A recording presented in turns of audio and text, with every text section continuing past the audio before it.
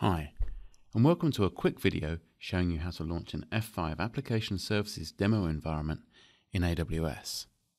First, let's look at the prerequisites for running this lab. Well, you're going to need an AWS account with the rights to create some AWS objects, some kind of AWS CLI. I'm using PowerShell in this example, but a Linux shell is just as good. A throwaway SSH key pair, which you can generate any way you like, and an SSH client. So what are we going to do in the lab? Well, we're going to check some prerequisites, going to clone the GitHub repository with a lab in, create an S3 bucket and upload some files, edit a few key launch settings, launch the lab, and then we'll check that we have connectivity and auth inside of our lab environment. So let's check the prerequisites. Well, I know my CLI and my Amazon account works, and I'm just checking I have my keys here. So the next thing to do is going to be to clone the GitHub repository. So I'm just going to use the CLI command to git clone the repository, which will be linked in some notes for this video.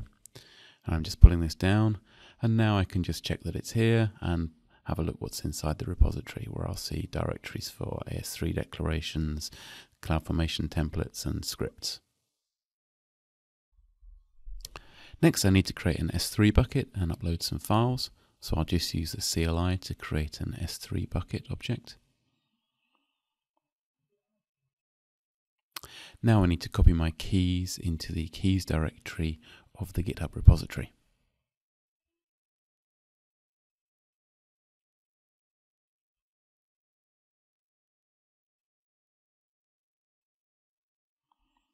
And there we go. I have a script to upload the files into the S3 bucket. I just need to define the environment variable of the S3 bucket name.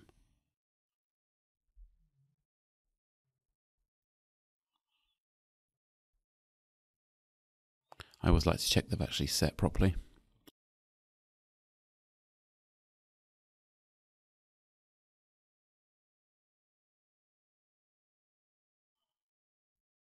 And now I'm going to run the upload script to copy the CloudFormation templates and the keys into the S3 bucket. So let's just check what's been uploaded. Here you can see the keys and the two CloudFormation templates that have been uploaded to the bucket. Next, we need to edit some launch settings. So I'm going to go ahead and open the launch script in a text editor.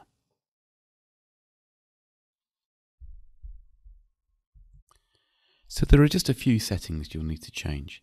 You'll need to add in your account AWS key name, the parameter for the S3 bucket we created before,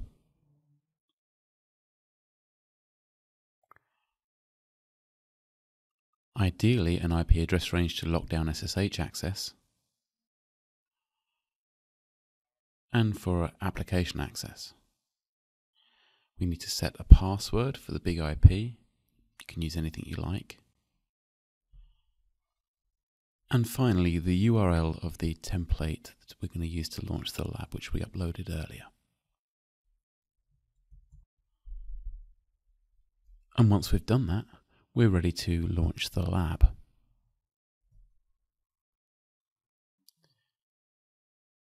To launch the lab, we just use the launch script. This will be a great time to get a cup of tea because this takes 10 to 15 minutes. But through the magic of editing, we can move on to the next step, which is to check that our labs have been created, connectivity and auth.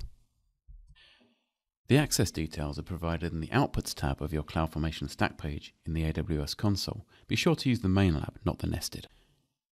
For now, we just need the utility server public IP address.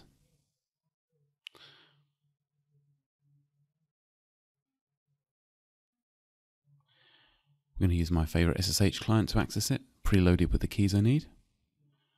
And there we are, I'm authenticated into my utility server. I'm just going to check that Docker's successfully installed and running. And now I'm going to check authentication to my other components inside the lab. So first the big IP.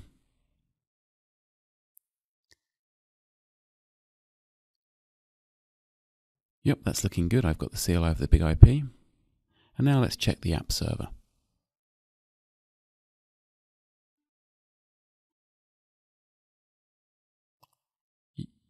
Yep, and that's worked nicely too. The utility server downloads the latest lab repository as part of the build, so now you have all the tools you need to explore some of the test scenarios. See the documentation on GitHub to start testing and exploring.